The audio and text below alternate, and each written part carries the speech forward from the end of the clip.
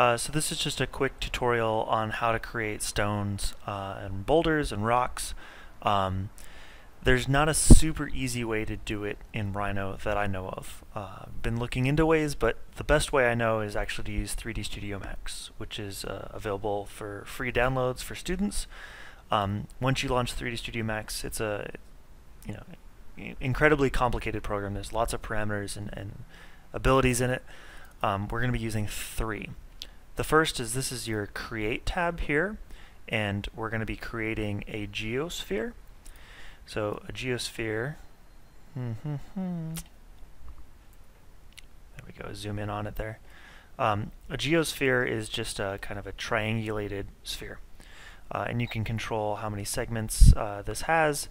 We don't need a whole lot for creating stones. So with that in place, I'm going to go to the tab next to the Create tab, which is the Modify tab here. And I'm going to use the Edit Poly modifier. What that lets me do is control kind of the geometry of this sphere. I'm going to be using the vertices here. So select all the vertices, and at the very bottom of this stack here, there's a paint deformation. And if I click push pull, you can see I kind of have a mouse that lets me move the geometry of the sphere.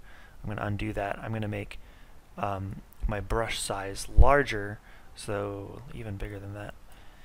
I created this sphere as an arbitrary size, and I can increase how much it pushes and pulls.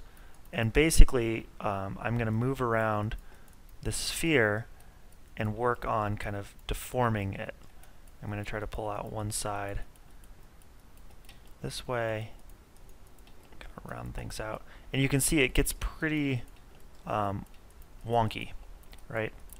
So I'll just pull these pieces away, and if I hold down Alt, I can actually push geometry in. So maybe not paying attention to the bottom part of the sphere here, but at the top, maybe this is good enough for a rock. So now I'm going to go back up, let's see, and just use my select objects, and if I go to a elevation view here, I'm going to delete the bottom vertices of the sphere. So now we're left with something like that.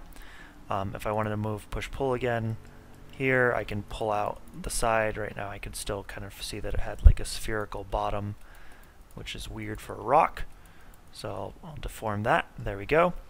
Go back up. I'll select all of the faces, clicking this here and Control A. I have all the faces here. I'm going to go Turbo Smooth. I'm up in the modifier menu again, and I'm going to use Turbo Smooth. I can type it in, Turbo Smooth, which smooths the rock out. I can do more than one iteration if I wanted to get a really smooth rock, but you can see I added a lot of faces to the geometry. And then I'm going to add a Optimize modifier. So here I'm going to type Optimize. Didn't get it. Optimize. So what that does is it merges faces that are fairly close to one another. You can see that no longer, if we turn this off, we have lots of faces, fewer faces. And then I can say, I can increase the threshold and make this a little lumpier. Alright, so that's the rock. That's how I model the irregular geometry very quickly. I'm going to File, Export, and on my desktop I have a thing called Stone, and I'll call this Rock 1. I'll save it. It's just an FBX file, which is pretty easy to work with. I'm going to launch Rhino. The other thing we're going to need is a texture for this stone.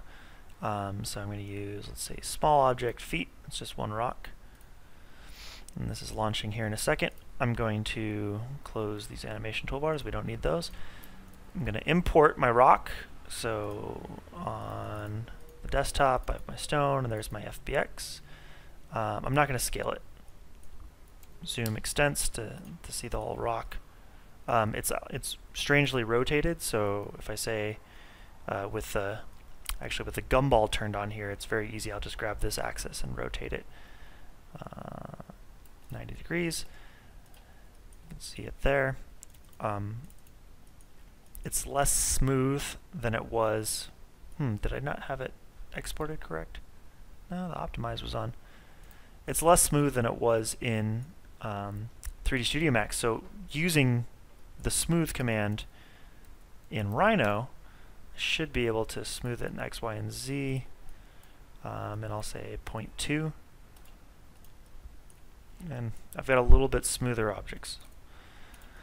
But I'm going to have to create a texture to texture this rock. And to do that, I'm going to use a program called Crazy Bump. Crazy Bump's available for free, and I'm going to open a photograph, which I downloaded from Google. It's just a stone texture. On my desktop, I have stone. It's this stone texture here. And what this does is it creates all of the maps that I could use. So I can see, like, do I want deep shadows? I have to pick between these two of these. This one seems to be protruding. This one seems to be recessed.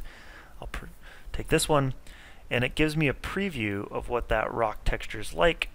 I'm going to turn on the diffuse map too, ambient occlusion, and if I go to something like a box, I can edit all of these elements. So the displacement, maybe I don't want the map to be as pitted like this, so I can turn down its intensity. Actually, I just flipped it the other way and reduce its detail. And specular, I can turn down how shiny the rock is here, so it's much more flat. And then I can save all of these maps out. So if I say save all textures, again, back to my desktop on the stone, I'm going to save them as JPEGs. And we'll go stone _ save. So in Rhino, pretty conventional, we're going to create a new Vray material. Create new Vray material standard, call it rock. I'm going to load a diffuse map here. Jump back to the desktop, stone. This is the diffuse map, okay. And with that, I'm going to add a bump map. The bump map is a bitmap, and it's my displacement map here. I'm not actually going to displace the geometry, I'm just going to use a bump map. But I'm going to add what's the UV information here using my normal map. So UVW color, go get a bitmap. I'm going to use this normal map, which will move the bump map in a different direction. Say OK. I can preview this here, and I can see I have pretty good stone. Right click, add reflection. Up here, I'm going to replace my Fresnel with a bitmap, and my bitmap is the specular map here. We'll say OK, and you can see right now it's going to be an incredibly shiny rock. That's not what I want. So looking at these settings, make sure there's nothing we need to change. Now that looks good.